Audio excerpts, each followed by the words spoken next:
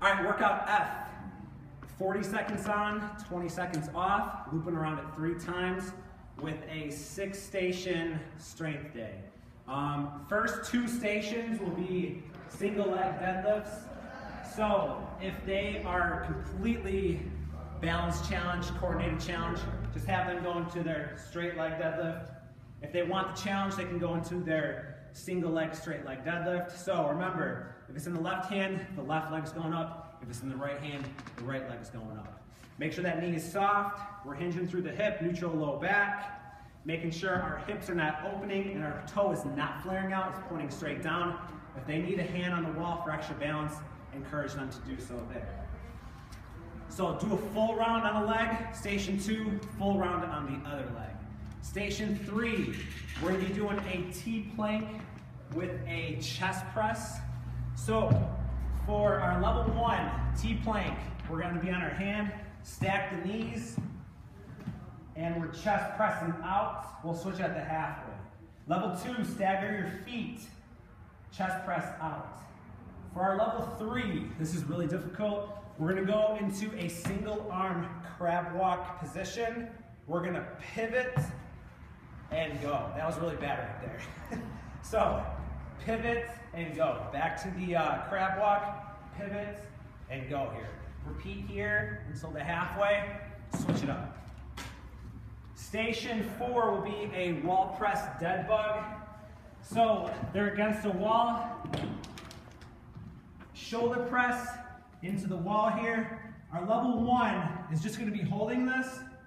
Our level 2, march. And then our level 3 is dropping that single leg all the way down there.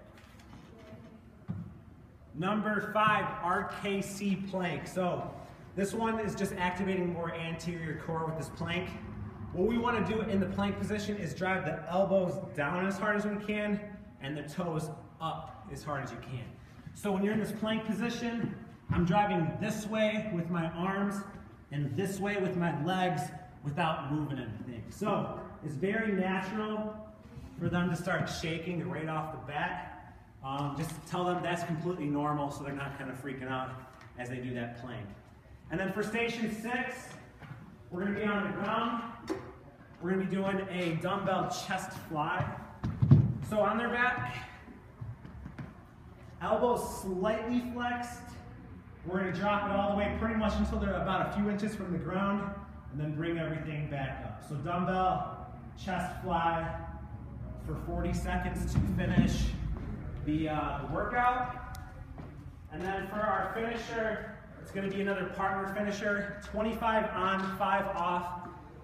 Partners do not switch until 4 rounds in. So what's going to happen is they're going to be doing a half kneel med ball chop and lift. They're going to be tossing it to their partner. So if my right leg's in front, my partner's to my right, they're going to toss it right in the breadbasket, catch, slight rotation, and toss at them pretty hard. Catch. They'll stay here for 25 seconds. Once you hear the whistle, the partner will wrap around to the other side. We're just going the other way. We're going to do this for 4 rounds. So 3rd round I'm here, 4th round I'm here.